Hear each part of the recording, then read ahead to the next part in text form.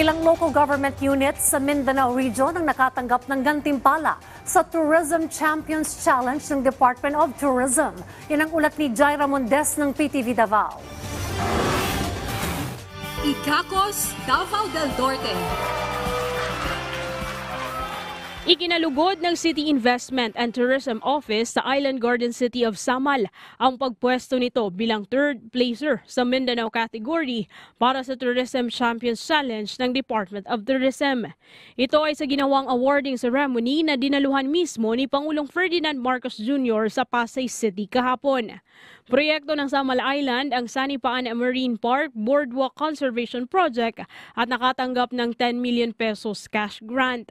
What will happen is in the Sanipaan staging area, before you go to the Vanishing Island, we have there a vast mangrove area. What we wanted to do is to create a boardwalk, walkthrough in the area so that tourists may go there, and then while they are walking around the mangrove area, they will able to also see different information materials about species, about Sanipaan, about marine biodiversity in the area. From Mindanao, San Agustin, Surigao del Sur.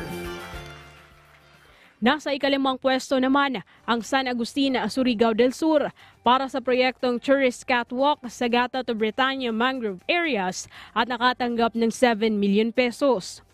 Port placer ang Tagum City sa Davao del Norte na pinaigting ang kanilang Heritage Tourism Circuit. Nakatanggap naman sila ng 8 million pesos. From Mindanao, Davao City, Davao del Sur. Habang ang Davao City ang pumangalawa sa nasabing challenge na nakatanggap ng 15 million pesos na cash grant. Ang kanilang proyekto ay nakasentro sa preserbasyon sa legasiya sa cultural and sustainable tourism ng Davao City, Cadayawan Village. At ang namayagpag sa Mindanao category na nakatanggap ng 20 million pesos bilang kampyon ay ang Isabela City sa Basilan Province. Ibinida nila ang Lampinigan Sustainable and Natural Destination of the South na isang port and leisure development project. Dinagdagan naman ng Pangulo na tig 5 million pesos ang premyo ng mga nanalo. It is also reaffirmation of my belief that local governments are our indispensable and active partners in national development.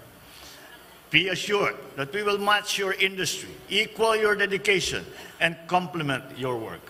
The national government will build more infrastructure, implement tourism-friendly policies, and arouse interest from global audiences. Ang Tourism Champions Challenge ay isang kampanya ng Department of Tourism kasama ng Tourism Infrastructure and Enterprise Zone Authority o TIEZA na kalakip sa National Tourism Development Plan 2023 hanggang 2028 na nagsilbing framework ng gobyerno sa pagpapatupad ng mga programa, proyekto at mga aktibidad para sa pagpapaunlad ng industriya ng turismo sa Pilipinas. Mula rito sa PTV Davao, Jaira Mondes para sa Pambansang TV sa Bagong Pilipinas.